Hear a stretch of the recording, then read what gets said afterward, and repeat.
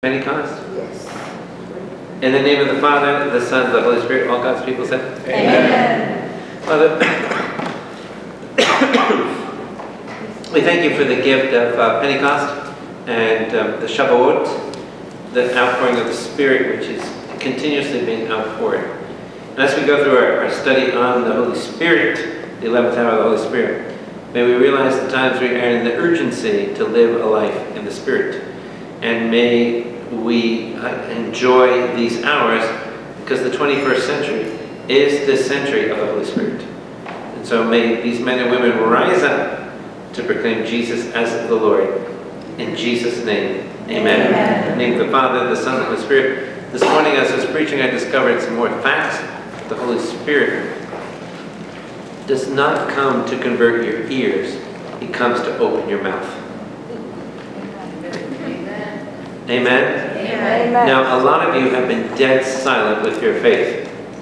You leave it up to me and Francine. You've got to open your mouth. You just don't decorate every Sunday. You've got to open your mouth. Amen? Amen. Right here, amen. You too, St. Joseph. Amen. Okay, now, in Matthew 20, if you remember just reviewing Matthew 20, you could see that everybody see all the hours in there? Matthew chapter 20, beginning around verse 5. You see all the hours? The 3rd, the 6th, the 9th, the 11th. Everybody see all the hours? Now we're journeying through those hours, and we got still stuck on the 3rd hour. So we're going to pick up right now on the 3rd hour. I left off last week when we were going into Isaiah 28. Is a lesson in tongues. Remember that? Isaiah 11:28. And I took you to two passages in the Bible which are similar. In Hebrew, they're totally untranslatable. So when you read it in English, Isaiah 28:11, there is no translation. Okay? So if you want to put that little note for yourselves in your Bible, so every translator of your particular version of the Bible should put a big note there. There's no translation. And so what it's supposed to be sounded like when you read it, ha-sha-hal-hazbaz, it sounds like tongues. So when you have the gift of tongues, you have a reversal of Isaiah 28:11. Okay? Now, Pentecost, the 3rd hour, is to do two things for us. To give you rest and refreshment. Did you write that last note in? And then it's supposed to give you power and restoration. So we need, the 3rd hour is the power and restoration. But guess what? We're not at the 3rd hour, we're at the 11th hour. So let's continue the journey. Now, I want to share with you two other passages about the 3rd hour, and then we'll move into the 6th hour. The 3rd hour, if you've got your swords, everybody got your swords? If you go with me to Ezekiel 11. Who wrote Ezekiel? Now, Ezekiel is the Old Testament. Do you like the Old Testament, ma'am? Yes. Okay. She says that God should have wrote everything in Hebrew all throughout. But God did listen to her, and some of it's in Greek. Okay, so everybody find with me Ezekiel 11.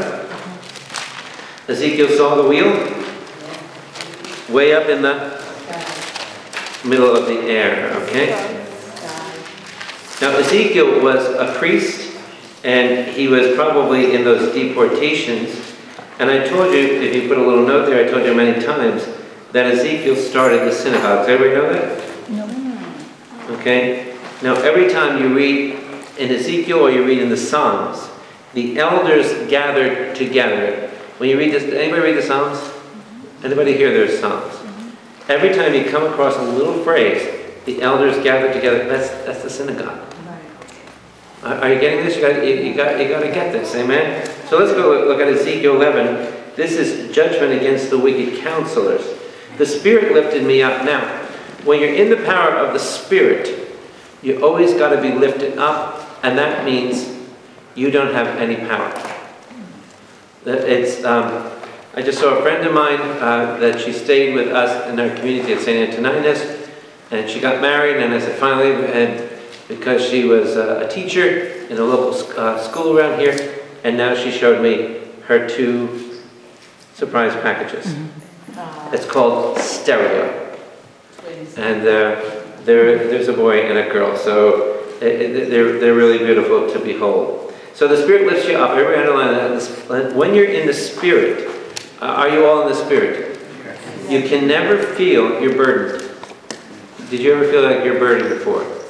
Did you ever look at your husband and felt like you were burdened before? Okay. Did you ever go to Manhattan and feel like you're burdened? Yes. When you're in the Spirit, you can't be burdened. Are you getting this? So you are what? Lifted up. John the Revelator in the book of Apocalypse says, I'm lifted up.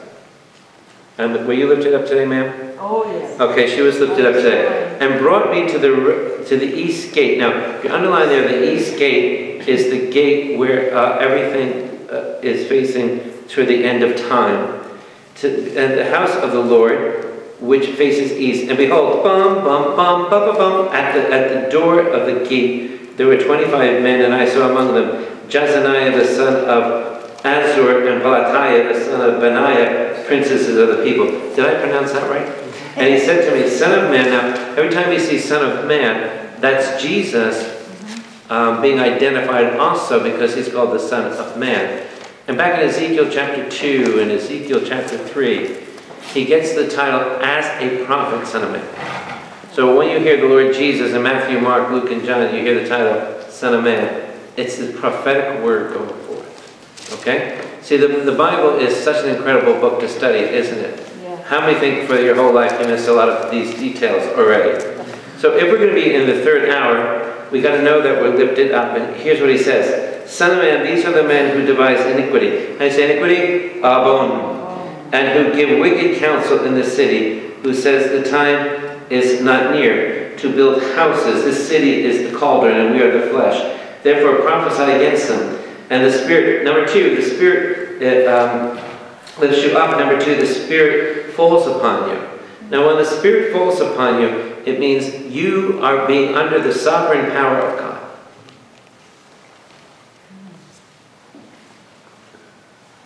The Spirit falling upon you. And that's what Jesus said in the synagogue of Nazareth in Luke 4. The Spirit of God is upon me. Which means the Spirit of God is doing a mighty work in me. Thus says the Lord, so you think, O house of Israel, for I know the things that come into your mind. You have multiplied your slain in the city. For thus says the Lord God, your slain whom you have laid in the midst of it, these are the flesh in the city. So what happens when the Holy Spirit comes upon us? We are now being divided against the what? The wickedness of the world. Now remember I told you many times that the word poor in the Bible, shafak in Hebrew, S-H-A-P-H-A-K, shafak.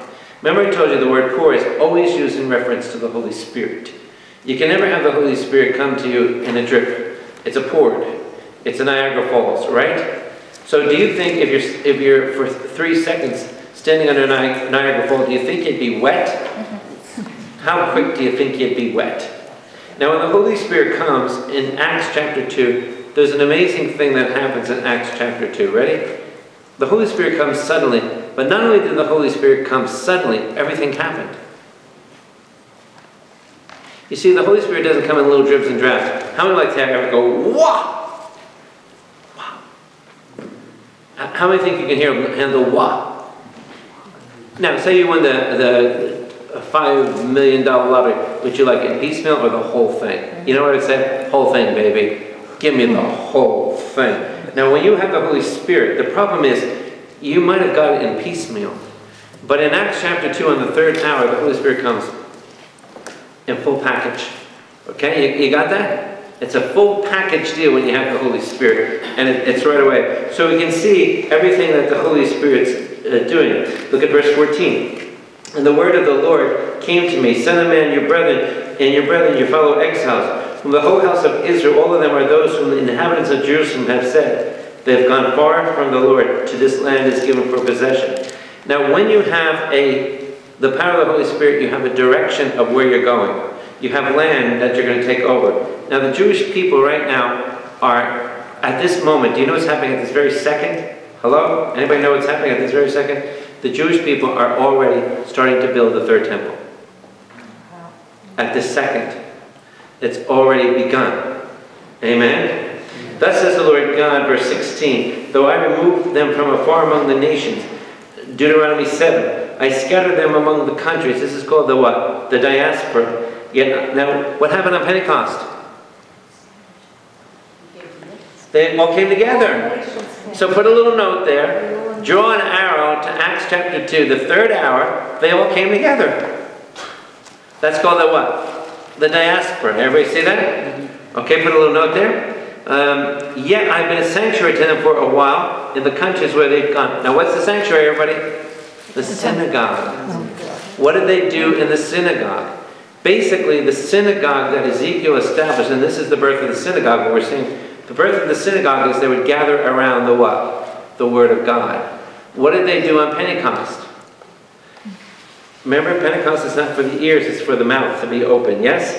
Are you getting this? So now, look what it says there, 17. Therefore, thus says the Lord, I will gather you from the peoples, put in there Pentecost, and assemble you out of the countries which you've been scattered, and I will give you the land of Israel. And when they come here, they will remove from all its detestable things and abominations. So what's going to happen when this absolutely happens? You're going to see a cleansing going on. So what do we call this? A cleansing and a refreshment. Look at verse 22. Then the cherubim lifted up their wings. Everybody know what the cherubim are? It's the first, second highest group of angels in the Bible. We have the seraphim, Isaiah 6. When he looks out and he says, Kadosh, Kadosh, Kadosh. Now the cherubim come in, and I believe the cherubim were around the very burial of the Lord Jesus. And Jesus got up and walked because he's the mercy seat. What's on the mercy seat are the cherubim. So the cherubim were at the front and the back. And they said to the women at the tomb, why do you look for the dead among the living? He's not here, he's been raised. So if you circle the word cherubim there, the cherubim lifted up their wings, and the wheels beside them, and the glory of the Lord was over them. So we can see here now, the wings are adoration. Adoration. So they came in, they had to cover their face, they had to worship the Lord in the middle part, and they also had to move in the Spirit. So how many would like to have a cherubim background of God? You can't look upon him because he's so pure. You got to worship him all the time, and you got to move in the Spirit at all time. Now when you keep moving, what happens to you as you keep moving? You're free. So that's the third hour. The third hour is all this is supposed to happen. Look what he says there. Verse 23, and the glory of the Lord went up from the midst of the city. What city are we talking about? Jerusalem. And stood upon the mountain which is on the east side of the city. And the Spirit, see, lifted up all the time? Lifted me up and brought me into the vision of the Spirit, into the Chaldea, to the exiles. So what is Ezekiel doing? I'm getting a vision. What happened at the third hour? God let loose with people having visions.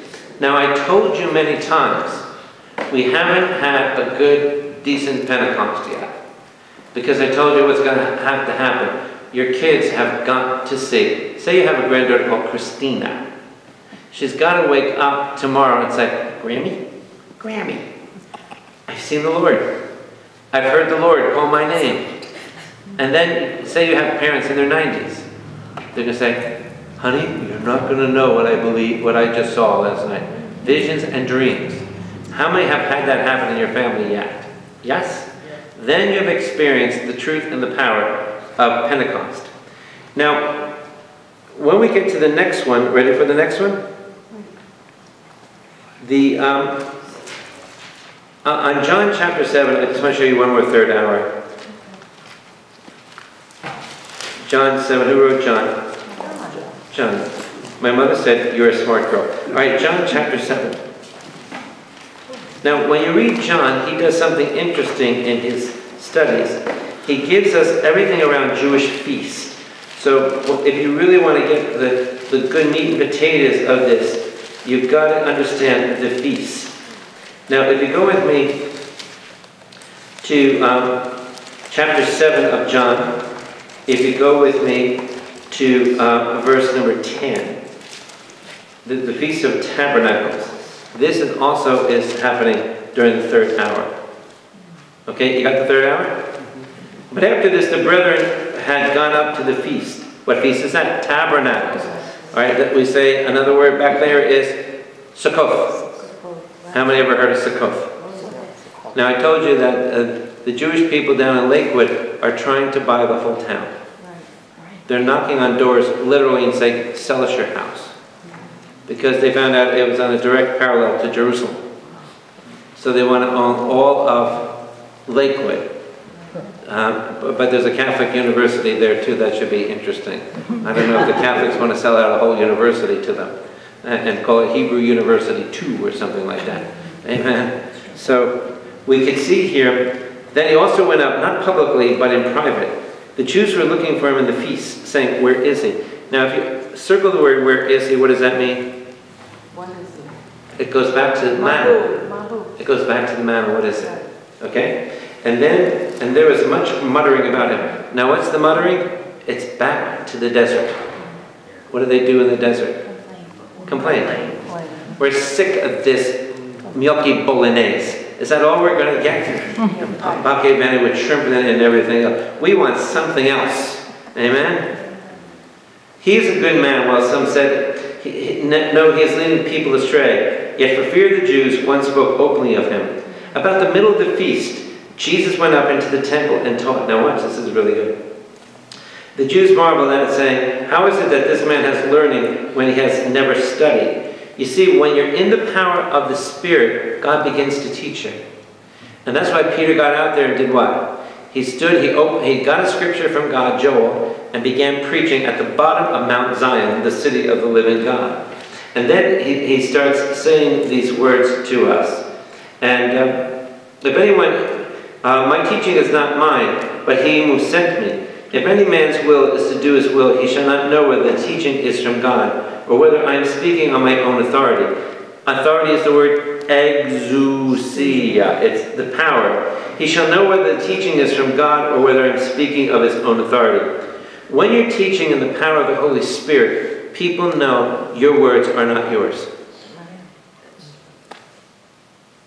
That's what happened at the third hour. That's what happened on Pentecost 101. Can you imagine it? Now what happened on Pentecost, right, 101 is when you have a human tempest, when you have a storm, the water goes this way, but from God it comes down this way. Are you getting that? When I study what the tongues were, they were very thin. The tongues went on a diet. They were very thin over each person. It was so loud inside that it broke beyond the borders of the wall, so the people on the outside heard it too. And so what we need to do, if we're in the power of the third hour, we need to really, I mean this in all reverence, have a ruckus in here so that they on the outside can know what we're doing in here. In other words, what I mean by that in your terms. In your terms, I would say, there's got to be life-changing events going on in here before those on the outside want to come in here. Because when you leave church on Sunday, you look like worse than when you first came in. So until you get a change, then they'll say, what's the change?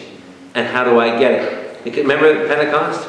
What does this mean and how do I get it? Is anybody asking you like that? When they look at you, they say, I don't want what you got. Amen? I don't want it. So that's the third hour. Now let's start the 6th hour, all right? Moving up the scale. At the third hour, and now we go to the 6th hour. I just want to get you a sense of what's going on in that third hour experience. I'll just give you a few small cross-references. Now we're going into the 6th hour, and I want to give you 9 experiences of the 6th hour. You ready for this? And if you understand, Holy Spirit help me, if you understand this hour of the Holy Spirit, when you understand this hour, your life is going to change. Amen? Turn to the person next to you. You need it. You need it. Okay, this is going to lift you up. You'll even buy back your tambourine and start dancing all over St. Bart's. Okay? So you're going to see.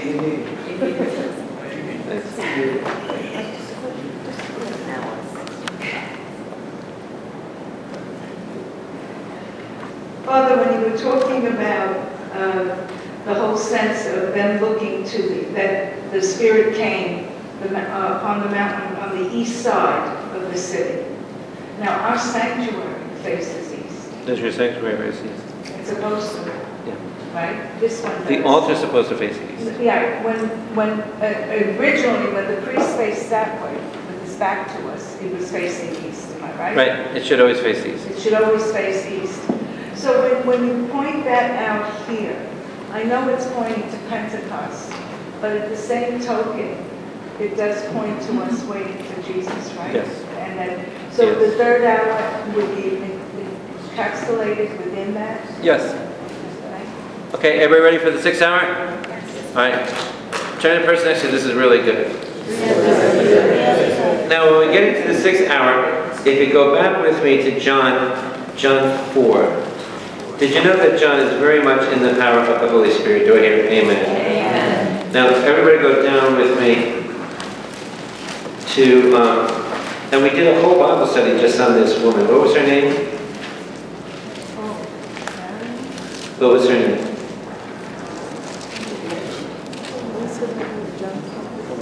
Fortina, very good. Okay, let me show you where the number 6 is. Okay? If you go to, put a little star there, and if you go by 4-6, do you see the 6th hour there? John checked. Everybody see the 6th hour? So what time are we up to now? 6 hours. What time is that?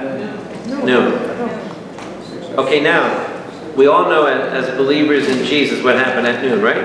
Yes. Jesus was what? Crucified, right? Now, this is the 6th hour. This is the 6th hour of the Holy Spirit. So what happens at the 6th hour? Now, I really want to build this up and really give you good stuff. Amen? Amen. All right, everybody say that, Sister Marie? Yes. All right, everybody see the 6th hour there? Yes. Well, let me read that for us. And verse 6, Jacob's well was there. So all of a sudden we have in the presence, now, what do we have in the presence of the 6th hour? Just review, marriage. Right. Because you stood at a be'er. You write it in English, B-E-E-R. I don't mean a Bud Light or a Schlitz or whatever else you used to drink years ago. Okay, how many remember Schlitz and Valentine and everything else? Okay, you forgot those kind of years. Now they're all different national ones. Jacob's well was there. And so Jesus, wearied as he was with the journey, he's wearied and he sat down. Now, when he sits down, he's ready to do what? Teaching. But this is a weariness. Why does he sit down? Because as he's traveling into Samaria, it's not a welcome spot. When you read about the power of the Holy Spirit going forth, what's the first area he wants back? Acts 1:8. Do you remember? He wants Samaria. He wants Samaria back. Because it was destroyed in 721 BC. So Jesus has to go there. And the year is what? Jesus' ministry is somewhere between the year 26 AD to 30. If you want to give yourself a timetable. So he has to visit Samaria because they've been bounced out of his call. And he's bringing them back in the call. So what time is it? 6th hour. Now what is he telling the Samaritans? I'll die for you. Okay? So they checked their sundials, and it was noon. Now, we're looking for a reference for the Holy Spirit. What is the 6th hour? And this is where I want to build up the 9 points. I'll give them to you quickly. This is about worship. When you come into the 3rd hour, it's about, okay, now we're refreshed. Okay, what do I do now that I got the 3rd hour and I got the Holy Spirit in me? I got to learn how to worship. Now, most of us don't know how to worship. Amen? Amen? To worship means you look directly at God and you give him his attributes and you speak directly to him. You worship him. Many of us have not left church refreshed because you haven't worshipped him. Did you worship him last night? Yes. Okay, are you getting it? Did you worship him in the foyer today in your church? In the church. Okay, oh, you were in the church. Did you worship him today in the church? Okay, so you came in. Now we're going to build into worship. And all of this might shock you when you first hear it with me. Are you with me? Now there came, look at verse 7. Everybody see the 6th hour? There came a woman of Samaria to draw water. Now, how do you say draw water? Moses, right? Jesus said to her, give me a drink. For his disciples had gone away into a city to buy food. Remember, they went to the Jewish delicatessen. The Samaritan woman said, "How is it that you, a Jew, ask a drink of me, a woman of Samaria?" Jesus answered. So right now we're encountering a very unusual encounter. This encounter at the 6th hour is not supposed to happen. When you have an encounter with the Holy Spirit, for the most part, you don't think it's going to happen, right? You didn't plan on the Holy Spirit coming. When Jesus shows us the way, Jesus shows us by footprints. When the Holy Spirit comes in, he shocks you. Now remember, he not only shocks you, he gives you it all. Right? Because he's being what? Poured out. So he's not going to come and say, "I'll give you a little dribble now. Give me a little dribble, will you, huh?" It's everything. It's a full powering at the 6th hour. So when Jesus dies on the cross at the 6th hour, did he give it all? Did he die a little bit here and a little bit there? How many think the cross covers it all? How many think the cross did it all? Ma'am, are you fixing this? So when he comes to the Samaritan woman at the 6th hour, he says, "Honey," this is Father Bill's loose Hebrew Greek translation, "Honey, you're going to get it all. You are absolutely going to get it all." How many want it all? Anybody want it all? Or how many? So what happens on your Pentecost? On your Pentecost, you should be getting it all. Amen? Now he says there, "For Jews have no dealings with Samaritans." Now, what is this doing on the 6th hour? It's breaking down every bad relationship. In the book of Ephesians, chapter 2, verse 20, there was a wall around the temple. I told you many times, about 3 foot high. And you were not allowed to go in. But now God is breaking down everything. So what is this woman recalling? "I can't come near you." Now what happened in Pentecost? On Pentecost, women worshipped God with men. The first time ever in human history. Now what happens before Acts chapter 1, 12 to 14? Right now, the woman starts to worship God with Jesus. Wow, you getting the picture? How many would not like to have a worship service with Jesus alone? Okay, are you getting this? Now, that should be happening. Are you getting this, ma'am? Okay, now, "For Jews have no dealings with Samaritans," Jesus answered. Now, put a big star right there. Right there. Here comes the Holy Spirit, okay? "If you knew the gift of God." If you knew the gift of God. Now, we gotta break this down. The gift of God. Jesus said after he died on the cross, and he's going to make us first fruits. Gifts given to you are for others. Right? Supernaturally, God's going to give you gifts. Secondly, fruits of the Spirit are for me. May I make that fruit of the Spirit. Galatians chapter 5. So which is more important? For you to grow as a believer, it's fruit. And basis of all, of course, is love. Agape. Now, Jesus doesn't say the gifts of the Spirit. He said, did you know the gift of the Spirit? Now, the gift of the Spirit here is the Holy Spirit. This is the gift. What does that mean in practical terms? It means that in all of eternity, the love affair, and what do you think? What do you think in eternity past? Let's go to eternity past. There was the Father, the Son, and the Holy Spirit, right? Now, did they have to speak human words? Did they speak English? No, they probably spoke Italian. And the Father looked at Jesus. And the Holy Spirit was just there between them. And he went, no. Or definitely Tagalog. He threw that in. No, he didn't speak any of that. You know when Tagalog was made, sir? Genesis 11. When the Tower of Babel started. Can you imagine a few Tagalogites were up there and sama-sama tayo ma. They said, what the heck are you saying? And they said, speak English, you know? So, what did the Father and the Son do for all eternity? They just looked at each other. And the Holy Spirit was going back and forth. Are you getting this? I mean, how long can you do that? Jesus had to go away to his cave. Remember the cave you saw? Right at the bottom of the Sermon on the Mount? And Brother Peter didn't get his 5,000 pictures of it. Right at the bottom there. That's where he just stared. That's where he stared, and he got the confirmation of his life. So now this is called the gift. Now watch this. The gift is called the Holy Spirit, hour 6. What did Jesus do on the cross? He had to open his body to give out the Holy Spirit. Longinus was just checking to see if he was alive, but he stuck it out came blood and water. So blood and water was the current of the Holy Spirit. Yeah, are you getting this? So this is called the gift. Now, the Holy Spirit is the gift. It's directly tied into salvation.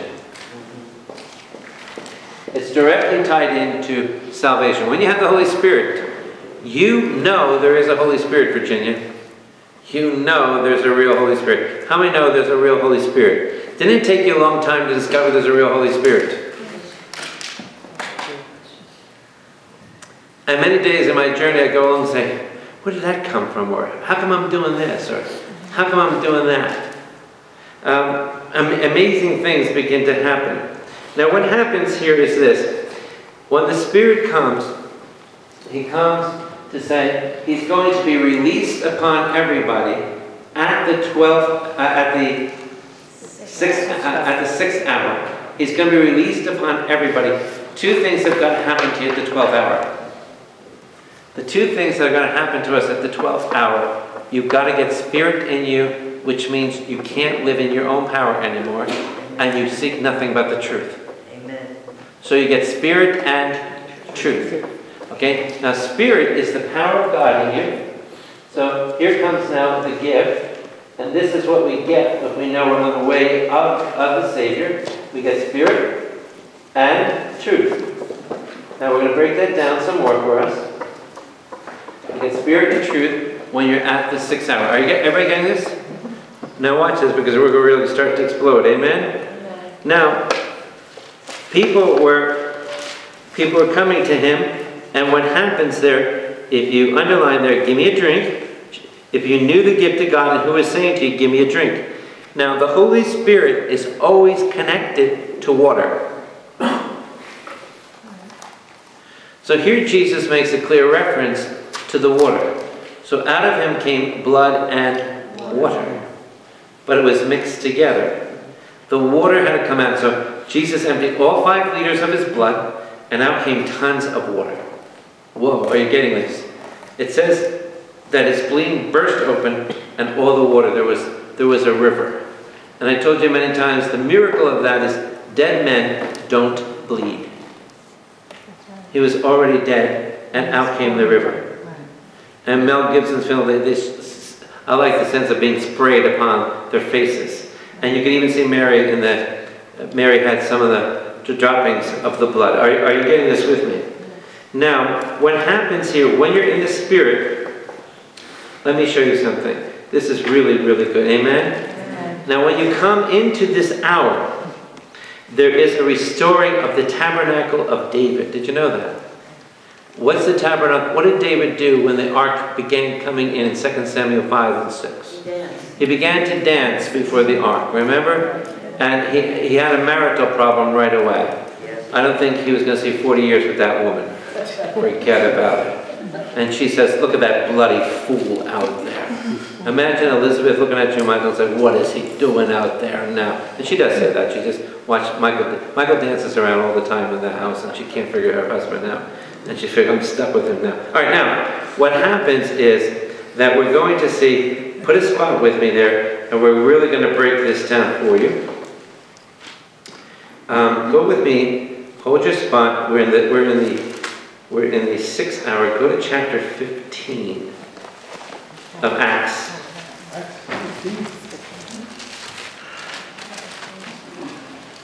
Acts the 15th chapter. Now, this is the time when we're going to start to drink. What are we going to do during this time? We're going to start to get into worship. Would you like to really worship? How many know sitting in a church And repeating the prayers back and forth does not necessarily mean that you worshiped, right? You ever do that? Yes. And what do people say? Got nothing out of it. Back and forth, back and forth. That's it. Do you think you really came into worship? Now in chapter 15, verse 16, chapter 15, verse 16, this, by the way, put a little big note by there. This is a magnificent verse. Let's see what happened by verse 16. After this, I will return. Shub. I'll return. And I will rebuild the dwelling of David. What's the 6th hour? Destroy this temple, and I will rebuild it. Do you remember that? John chapter 2. Destroy this temple, and I will rebuild it, right? So what is the 6th hour? The temple is going to start to be built. What did I just say to you a few moments ago? They're working on the 3rd temple right now. Right now, as I speak. Okay, now, I will rebuild the dwelling of David, which has fallen. The temple of David, which is the dwelling of David, the dwelling. And what does Jesus say to us in John 1:14? The Word became flesh and dwelt among us. That's the word for dwelling. I will bring it back right now, and I will rebuild its ruins. Everything that was destroyed, when you look at the 6th hour, what do you see? Everything is really bad. Good Friday didn't look too pretty, did it? Our Lord Jesus was destroyed, wasn't he? He said, I will be consumed for you. What's the 6th hour? When you be consumed. When you're utterly consumed for Jesus Christ in the power of the Spirit. So what do we got to be in the Spirit? Consumed. And I will set it up. So who's going to set it up? God's going to do that. That the rest of men may seek the Lord. So who's going to set up the new temple? God's going to set up the new temple. What's the new temple, everybody? Jesus. The new temple is going to be set up. Now, when it's set up, look at verse 17. All the Gentiles are called by my name. So now we get the Gentiles coming in, that's us. Says the Lord, who made these things known from of old. Therefore my judgment is that we should not trouble those of the Gentiles who turn to God. Let them turn to God. Now, what's going to happen is an unbelievable thing happens here. We have in verses, I'm trying to see the exact verses. We have in the very next section a letter that's sent out. See where it says letter in the next section? For your information, here's a shock. Ready? Here's a good shock. That's the first penning of the New Testament ever.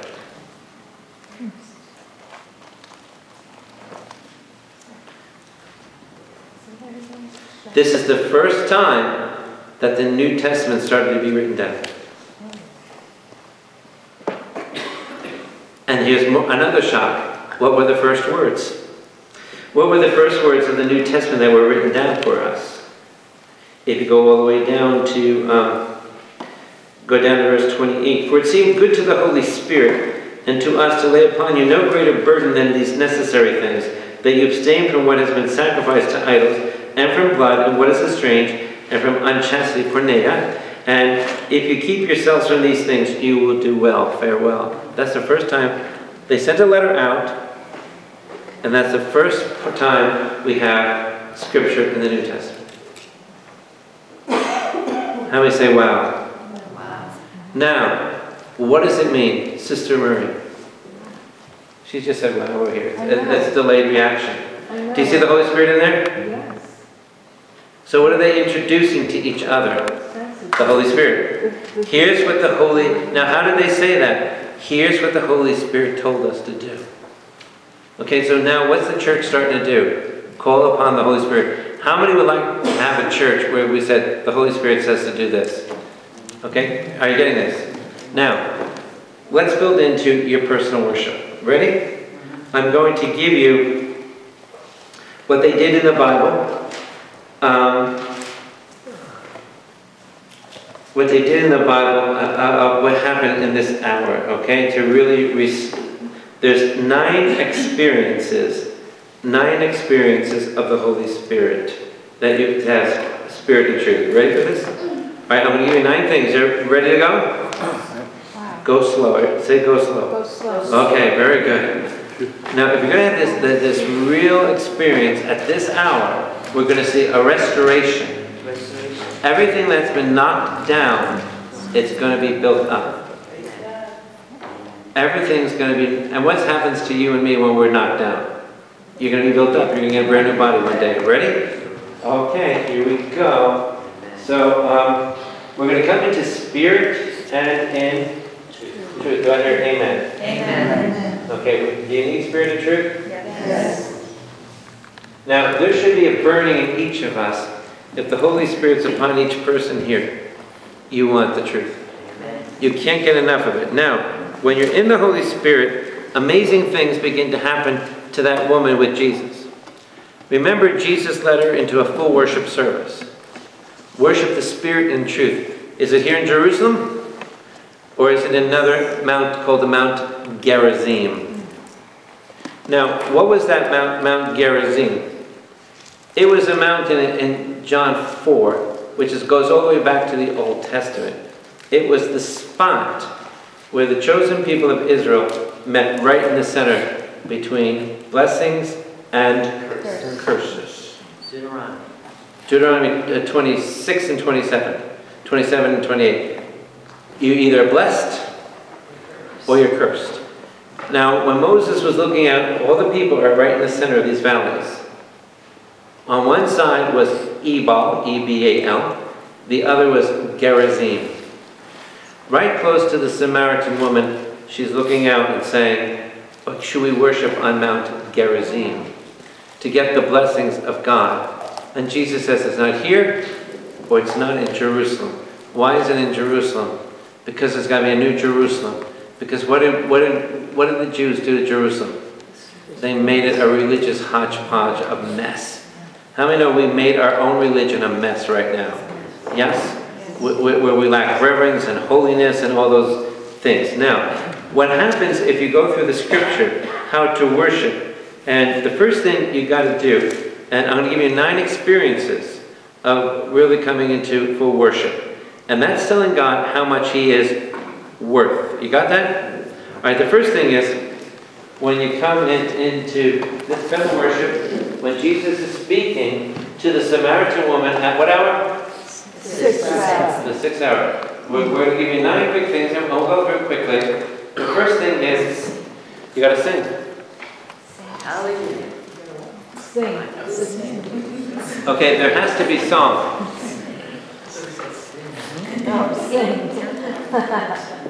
Okay, now, sing is a sign that you've been redeemed. Even if it's in Italian, you sing. Yes, I remember. Okay? So that's number 1. If you're going to come into worship, what Jesus had... So what was that Samaritan woman doing at the 12th hour? She was singing. Second thing is this. When you look at the whole book, when you look at the scriptures, you begin to shout your praises. Oh, I'm sorry. Come on, Father, keep going. Keep going. Let it come. Let it rip. Let the fire fall. Okay, when you come into work, did you ever shout that? Oh, my heaven. Oh, Okay, when she shouted, the whole church almost passed out. Amen? 3 ladies passed out with their rosaries. They almost passed right out there. Amen? So what do you do? You shout unto the Lord. Shout to the Lord. What does it mean? It means beautifully proclaim. What happened on Pentecost? Do you think there's Peter got up and said, Brethren of all Jerusalem, do you know about the great things that happen right now? Brethren, do you know what just happened? And the Lord just put in his throat a megaphone, megaphone, megaphone, megaphone. And there was Francine with St. Peter doing a tambourine act, okay? Okay, you get this? So there's got to be a shouting. Now, you might have grown up saying, no, that's irreverent. But this is a holy shout. Now shout unto the Lord. Let me give you examples of people who shouted. How many ever heard of Gideon? The word it means the champion.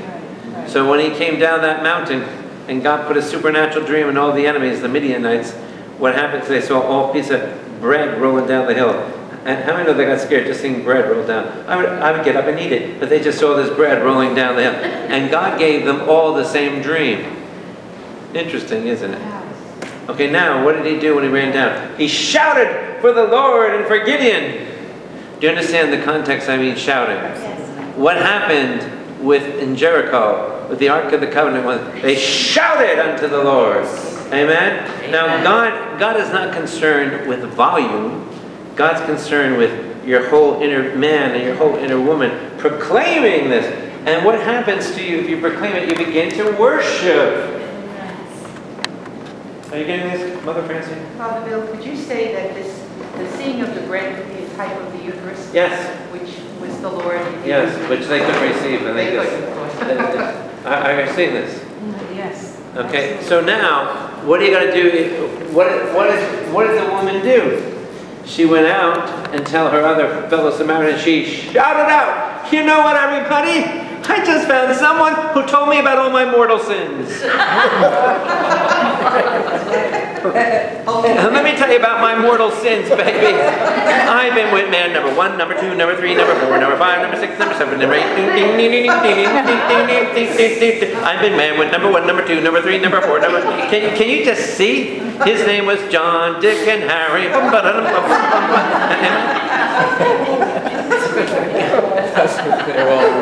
I think we should have a feast. Next Sunday, everybody get up. Let me hear about your mortal sins, baby. Let me hear about them. Amen. You did what at your age? Wee. I am 17, going on 16. Wee. Amen. So how many here can shout it out? Amen. Amen. I told you, and said it tonight as I had the wailing women coming in. I said, "You want to do what? Reverend?" I said, "Yes, sugar. We just want to pray." I said, "Well, I think you should pray." And they were walking back, "Oh no!" They were shouting. Then when I was eating my meatballs and spaghettis, the meatball bounced off the table and onto the floor.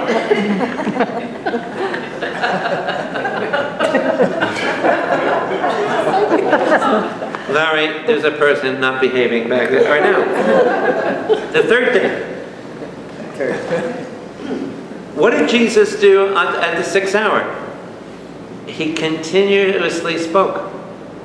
Did you know that? When you read the Greek, it says continuously. When Jesus on the cross, do you know those words, "Father, forgive them, they know not what they do"? It's in the progressive sense. When you read the Greek, that means he kept saying it. He kept saying it. He kept saying it. He had 3 hours, right?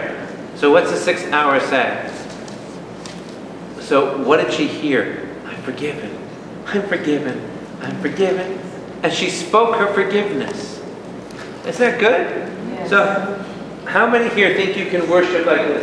Sing, shout, and speak. Everybody follow me so far? So far, so good. Now, put a big star by verse number 3. The speaking is called your praise to God. Your praise to God. I like going to do my holy hours, and sometimes I make sure the door is locked so nobody can sneak in, because I'm talking to God.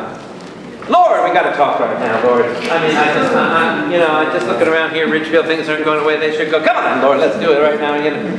So I want to make sure nobody's in the church. I lock all the doors. All right. So what did this woman learn from Jesus at the 6 hours? The next thing.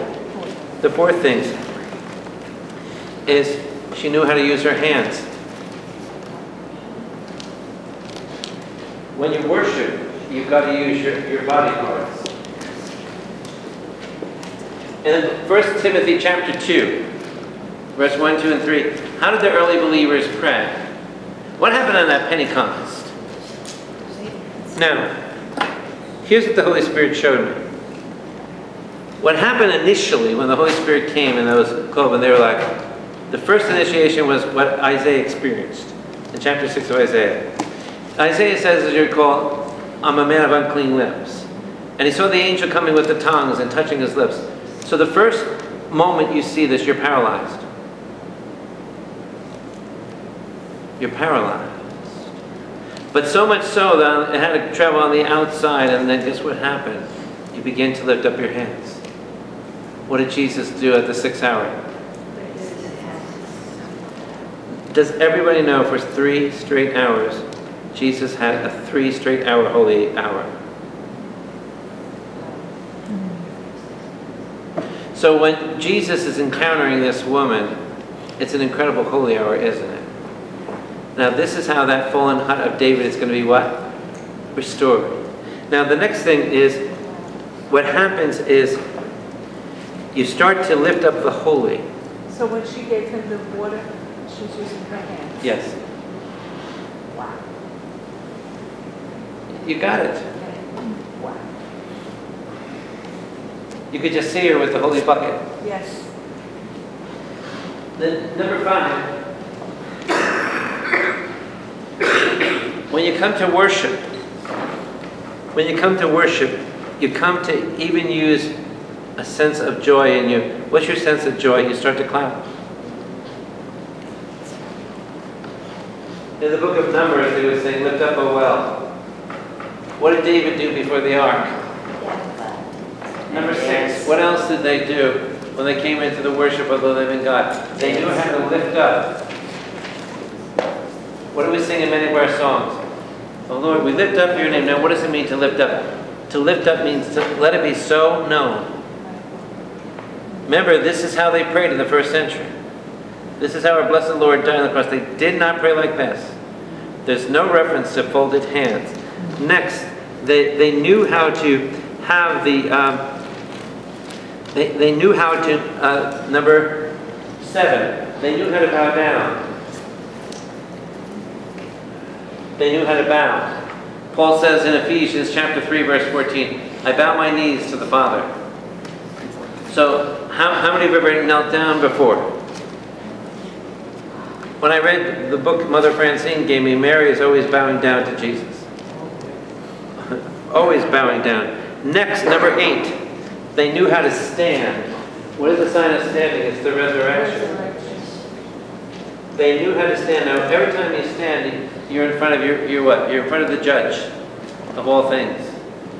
Standing and bowing down before him. And then finally, what they knew how to do was, they knew how to dance before the Lord. One thing Jewish people do is dance. Strange thing, men with men, right? Don't think it's strange, that's their custom, right? This is the 12th hour, Father? This is, no, we're only on the 6th. No, I know, but you're saying it's such fullness. I'm saying it's... No, this is the 6th This hour. is only 6. This is only 6. When you build up in the Holy Spirit, because we just did John, it's the 6th hour. Mother Francine? I have a question. I hear you referring to the 6th hour, they crucified him, and all the gospel writers say, like for instance, Mark says, and they crucified him, it was the 3rd hour when they crucified him. Right. But he died on the 6th. No. May I explain that? No.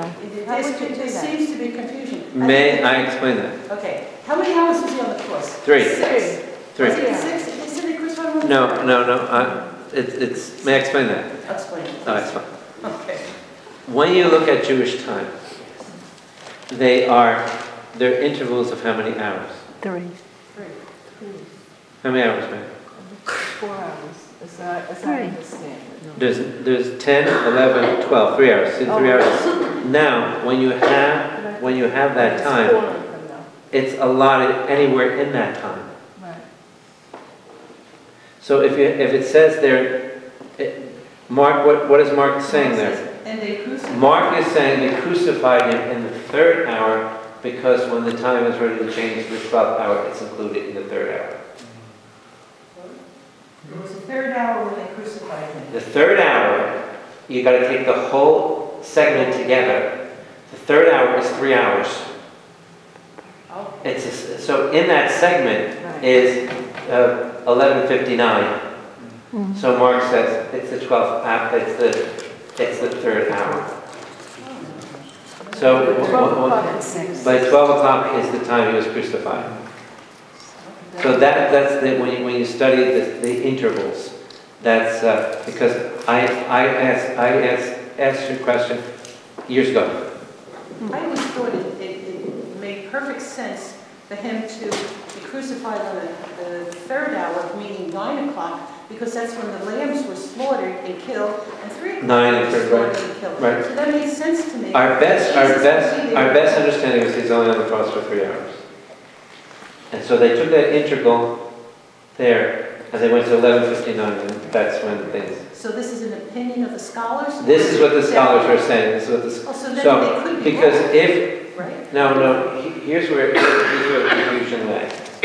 If Jesus died at 9 o'clock or was crucified at 9, we'd have a problem. You would have to say the Bible contradicts itself. Why? Because you can't be crucified at the 9th and others say the 12th, at 12 o'clock and 9 o'clock in the morning. He can't be crucified both at both those times. So you would have to, you have to say, there's a contradiction here. So when we really study, when we, for example, too, in the Gospel of Luke, it says Quirinius was governor when you read the incarnation account. If you go to Luke chapter 2, it says Quirinius was governor of Syria. That's in 6 AD. So, I mean, Jesus was born way before that, so, hello, somebody's wrong. How could they put Quirinius in there? So the enemies of Scripture say, your Bible contradicts itself. So was Luke saying it contradicted? No. Within that time slot, we remember somebody famous called Quirinius, who was a leader of Syria. So here it is, but Jesus is already born over here in this time slot. And Quirinius is over here. So we want to locate when Jesus was born during the time of Quirinius. But Quirinius was already on this side and Jesus was born on this side. So the same thing with the hours. Go ahead, I'm sorry. So it's 4 time slots of 3 hours. That's right. So what happens to Mark is he looks at it and he says, probably around the 3rd hour, but it was just ready to change. That would be the time slot. That would be the Plus time they probably slot. didn't have a watch on. They didn't So check their sundials. That's why they probably. Okay? Thank you. That's great. Now, so what happens at this hour? It's the hour of standing up. There for the number 9. Ready for number 9? Number 9. Number 9. It stands. Now, so what did this woman do? Well, she went dancing, telling everybody. So what happened at this hour? That's how to worship God. Wow. Want to try? Yeah. Did that say that tonight? We did that. Yes. Sing, shout, speak, Did that dance, last clap, night. lift up, bow, stand, dance. Do you know anybody, man, that does that? Yeah. How many know this is normal? And put a little note in there for you. This is a taste of heaven. Amen? Because you are meant to use your whole being in worship. But guess what you have been taught? Quiet, be quiet down there. Amen? Now, here we have, this is getting, put a little note in there. When all of this happens, number 1, it's getting the people to praise. This is bringing you into the praise of God. Number 2, when you do this, you break down every wall in front of you. There's not one wall that can stand. By the way, if you want to try it at home, lock your doors. Make sure Rita's out and went to the meeting. Okay? Just try this. You break down every single barrier. Amen? So now, did that woman get ready to do Evangelization 101? Whoa. Whoa. Now, if God gets anything from us, what is this 6 hours say? I want worship. What God wants for himself is worship. Now, every time you have this worship going on, this is called, ready? The noise around the tabernacle. This is called the noise around the tabernacle. Let me show you a passage. Are you getting this? Sister Maria, are you getting this? You experienced it last night. Now, if you look at Job chapter 36. Job chapter 36. Job chapter 36.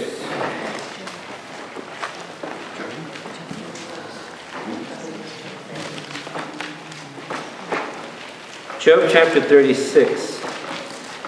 Now, when you worship like this, this is called, no yawning. When you worship like this is called, ready? What the scripture says? When you worship like this is called the spreading of the rain.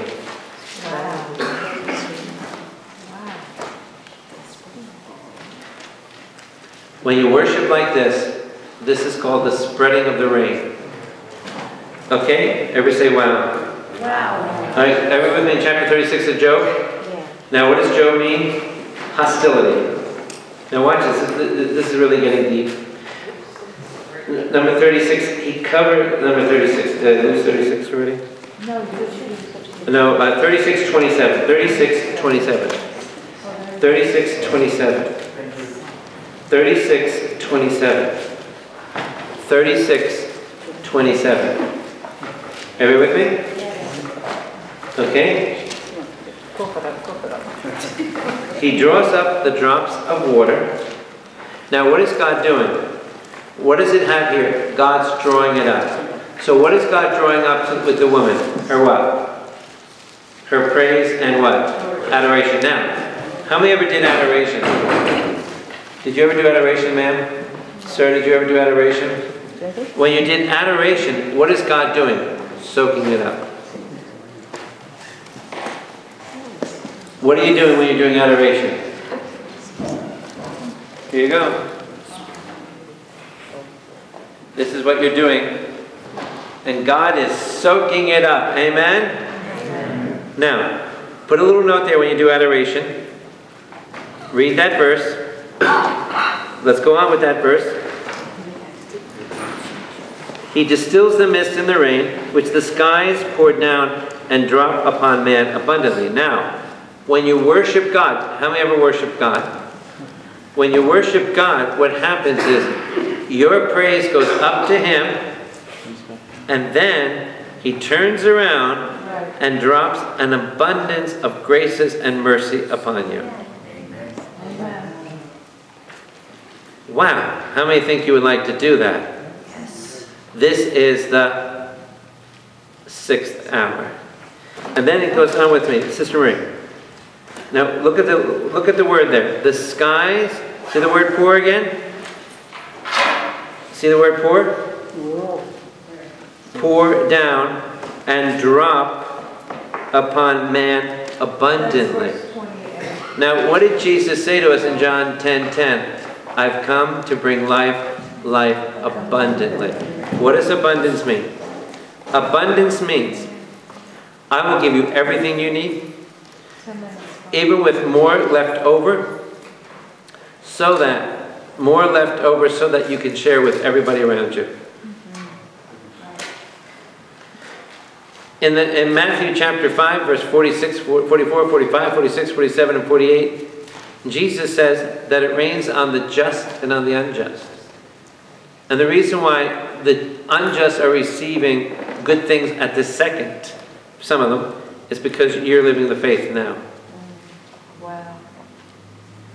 And so what's happening in our worship before God, God is absorbing it, and it comes back to us poured out.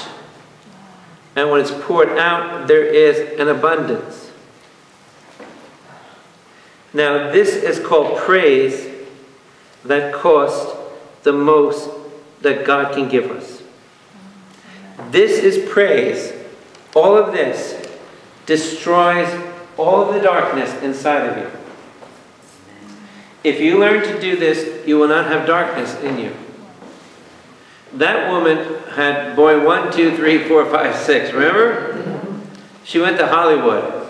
She says, I've been rich and I've been poor, and I like rich a whole lot more. Okay, remember? This girl's been around the block and then some. And what happened when she met the Lord Jesus? She said, "You're the Savior of the world." And then when the people came, the Samaritans came in to see Jesus, what did they say? "We know what she said is true." And now, what is the greatest miracle? I want to give you a new insight into Pentecost. What is the greatest miracle of Pentecost for you personally? Now, I've been sharing with you last week, those who call upon the name of the Lord will be saved, Acts 2:21. But can I give you something for you personally? The greatest act for you personally is to be able to describe your inner being with clarity to the world. That's the greatest miracle of Pentecost for you. Okay? Amen? Say that again. Push the button. Push the button. Now, I want to share with you the greatest part of Pentecost for you. It's when you are able to share your own insight in incredible clarity to the entire world. How many think that will be a miracle of Pentecost? That's what Pentecost should mean for us. And Mary said it this way, "Look what God has done for me." Do you remember that? Amen? Wow. Sister Marie. I experienced that recently. Now, what happens now, still look with me. Let me show you something really good. This is really good. Turn to the person and say, "This is going to blow your mind." Now, look at verse 26 and 27. Anybody here? What's just happened now? What just happened is this is exactly how clouds are made.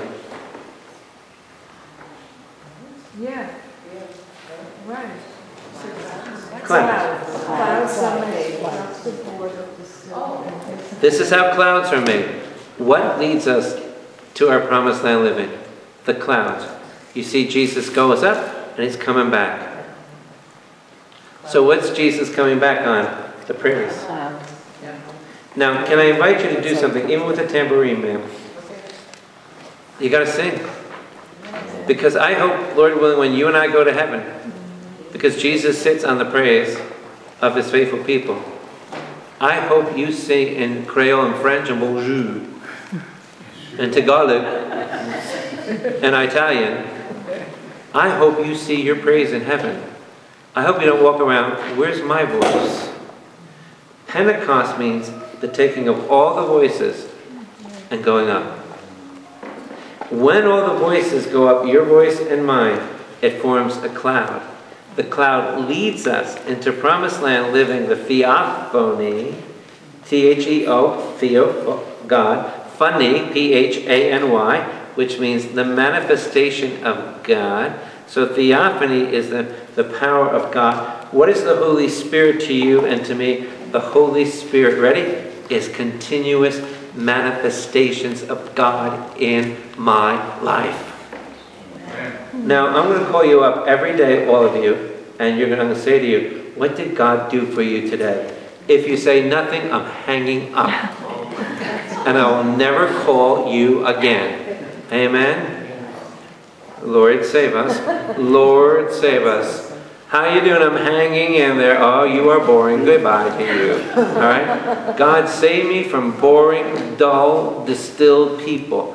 Now, what happened is that when you have the Holy Spirit, there are always, what does always mean in Greek? Always. Manifestations of the power of God.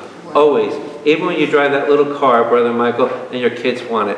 I mean, there's always manifestations of the Holy Spirit. And it should have you in awe of what God is doing. Are you getting this? Yes. So I want you to box in there those little verses of Job. This is how we form the praise of God. Now watch this, you get more good stuff.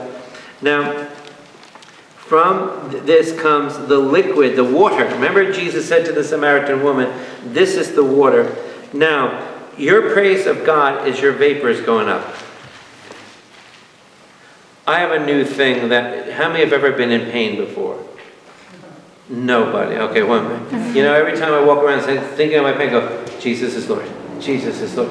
In other words, I start to praise Jesus. Amen? And I'm sending up my praise before the Lord. Amen? Because I want manifestation Heal this body, Lord. If it's going to last another 2 decades, I don't know how it's going to last 1, let alone 2.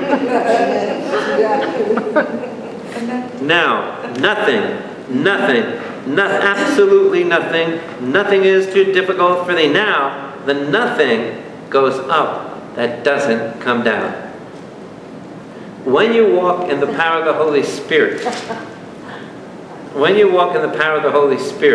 you send it up, it comes back down. Amen? Amen. You've heard that expression 1,000,000 times. You can't outgive the Lord. Good stuff. You got the cloud stuff? Okay, now that's the cloud that led the people of Israel out. Now I just want to introduce us to the 9th hour. Are you ready for the 9th hour? Good stuff? All right, I just want to show you where it is, that's all. All right, any thoughts, my dear? You're very good tonight. You know, my mother told you. Okay, now, I just want to show you where the 9th hour is, and we'll pick up there, Lord willing, next time. Good stuff? Now we're going to the 9th hour. Go with me now. Let's get the hours. What's the first hour? Pentecost. The 3rd hour? What's the 6th hour? Well, we see the Samaritan, and that's when Jesus died, right? What is the 9th hour? We'll show you right now. Go to Acts. Who wrote Acts? St. Luke, very good. And what did he say at this time? Get your acts together. Okay, I just want to introduce this to you, that's all, and we're done. Now, this is incredible. Amen? Now, this is so incredible what should be happening to you at the 9th hour. Acts 3. Thank you. Okay, good stuff? Let's see, so you're getting good stuff. It's great. Are you thinking about this now? Yeah. Sister Marie, are you ready to march around the church? Yes. All right, Sister Marie's going to march around the church. Okay, now, I just want to show you in the Bible where it says the 9th hour. What's the 9th hour, everybody? 3 o'clock. Now, you've all heard Divine Mercy at 3 o'clock, right? What else is supposed to happen at 3 o'clock that nobody ever told you? How many ever prayed at Divine Mercy at 3? How many ever got woken up at 3? How many never fall asleep until 3 and 4 and 5 and 6? Okay. Welcome to my life. Okay. How many got called from Sri Lanka at 3? Resurrection. Okay. Now 3 o'clock. Now watch this. You see it in there? Verse 1. Now Peter and John were going up to the temple at the hour of prayer, the 9th hour. Verse 1.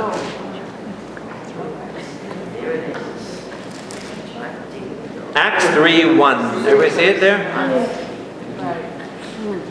Now, how many ever prayed at a 3 o'clock hour ever in your life? And we're going to make a day where we're all going up to the shrine to pray up there. And at 3 o'clock, hopefully we'll be in the National Shrine praying our Divine Mercy. At 3 o'clock. Now what's supposed to have at 3 o'clock? Mercy. No, not only that. Not only that. Do you know the story of Acts 3? Dun, dun. Acts 3, my dear. You're supposed to be healed at the 9th hour. So what's the 9th hour? Healing. Wow. So how many ever said you're doing a Divine Mercy? What are you saying? Healing, baby. Healing. Stay tuned next week when we get into the 9th hour, and then we start heading into the 11th hour, which is absolutely mind-boggling. Absolutely mind-boggling. What does the 11th hour mean, which we're in right now? Good stuff? Part 3, next week. We're getting into the 9th hour, then we'll get into the 11th hour, and then we'll really start to take off. Amen? Amen. And this is going to affect generation after generation. Anybody got kids? We're going into your kids next week. Amen? Okay, this is really good. You got kids, ma'am? Do you have kids, ma'am? Are they very interesting? Do they cause you to pray a whole lot more? Okay. Okay. Your Peter and your Maria cause you to pray. Peter causes her to pray. Any good stuff, ma'am?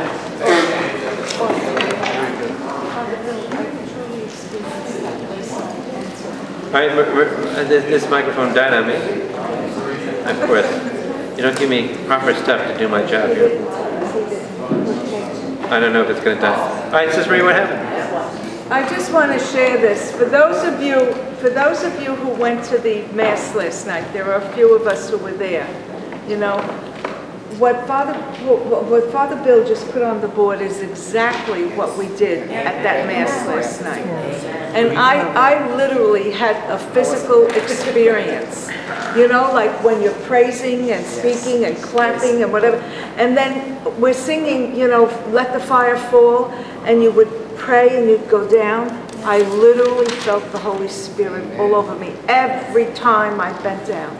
Every time. It was chills, like I got it right now. All no down. tambourines. And then today, we did the same thing with the Blessed Mother, and here I was crying. I couldn't stop crying because that concert was so magnificent. Each song about the Blessed Mother, and we were singing to her, talking to her, and doing the same thing, and the same thing happened.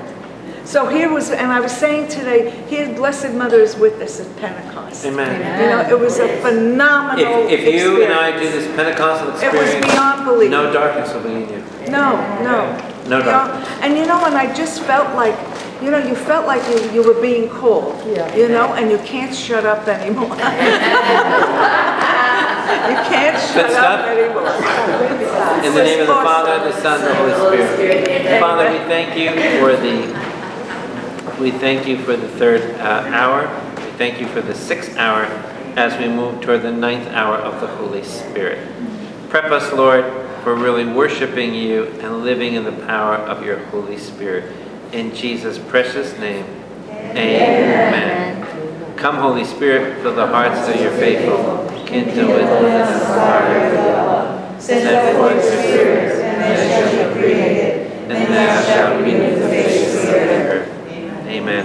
In the name of the Father, the Son, the Holy Spirit. This was total confirmation of what goes up comes down, and it's here tonight. All right? Amen. What a Pentecost! Yay! Glory to God. All right, another woman wants to tell us something. This is just by way of a little testimony. After I left Mass today, I was coming out with a family, and there was 2 young girls, and the one who was the altar girl, she might be around 13, she said to me, gee, I wonder what it's like to speak in tongues. So I said, well, do you want to give? She said, yeah. I said, let's pray right in the parking lot. Laid hands on her, asked the Lord to baptize her. I started praying in tongues. I said, don't speak in English. Whatever comes out of your mouth, speak those words. Me, she went into it like she was doing tongues for years. 13-year-old, she was so excited, she couldn't wait to go on and on. So we had Pentecost.